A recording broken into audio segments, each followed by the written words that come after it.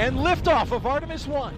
We rise together, back to the moon and beyond. Perched atop NASA's most powerful rocket, an uncrewed Orion capsule leapt skyward. An almost 240,000-mile trip, paving the way for humans to return to the lunar surface for the first time in 50-plus years. This has got to be one of the most proud moments of my life. But first, a crew of 4 will embark on a 10-day mission, orbiting the moon, a critical test flight, making sure that all systems are go. When people ask you, why do we need to go back to the moon, what do you say to them? We are humans.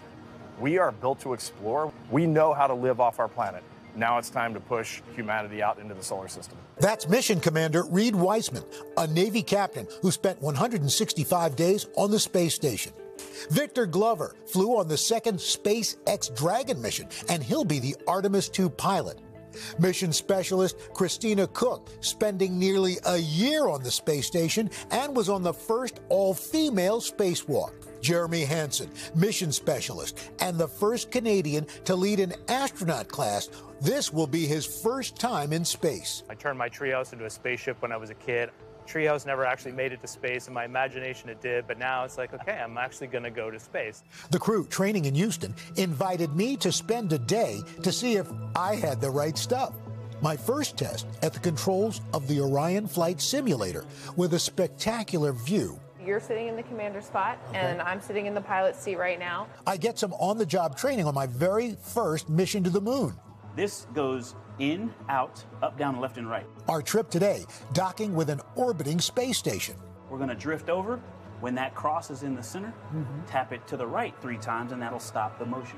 It's not exactly like learning to drive a car, but I think I got it. And what do you think? Is he going to make the crew or not? I think he's going to Sign him make up. All that work has worked up an appetite. So, into the Orion capsule simulator for a space food taste test. This little briefcase is our oven. Space oven. Used to cook everything from couscous to kale and what the team calls the gold standard. That's the brisket, macaroni and cheese. And you like that, right? That's good. Do your taste buds change in space? Well, your body's going through a lot of changes. You have fluid shifting to your head, making you feel slightly congested, so food can taste bland. And we have a few things like garlic paste, pesto, and sriracha, just hot to sauces. activate those taste buds. After lunch, time for a little ride. Artemis astronaut Rajachari and I took a spin around the NASA Rockyard, built to mimic the surfaces of the moon and Mars. Don't try this at home. We're inside a moon rover, an electric RV where astronauts will be able to work and sleep while exploring the craters and other surfaces on the moon. The rover allows us to get into places that you would never get on foot. This is the ultimate off-road vehicle. Yeah. Off-planet vehicle. Yeah. And finally, a time-honored tradition. We have come to the decision that you have the humor and the technical acumen, truly the right stuff to join this crew. So, Victor, will you do him the honors? We would love to present you with the official astronaut office coin, and we always give those in a handshake. So thank you. Thank you for being here. Thank you. Bring it in. Welcome to the team. Welcome, Al. Wow, what an honor. Wow. Let's go.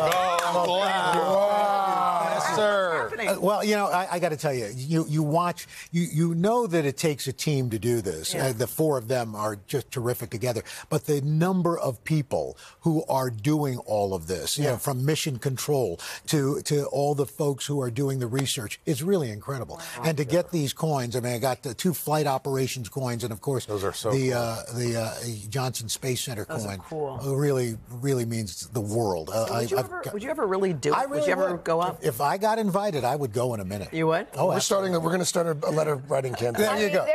You can do it now. Aren't there like tourist flights? So Roker to space. That's right. I got a guy in Times Square. Take this off your hands. I'm sure. And you know, in fact, we're on a 3rd hour. We're going to do a call with the current astronauts who are up on the International Space Station. Cool. No, well, it's in our 9 o'clock story. Okay. Yeah, it was great. Talk back and forth. You look like a kid in the candy Oh my store. gosh! I mean, you know, these are the coolest people going. Yeah. I mean, they are taking us to the next frontier, literally. Didn't it remind you of the movie in 1983, The Right Stuff? Oh, absolutely. Sam Shepard. Yeah.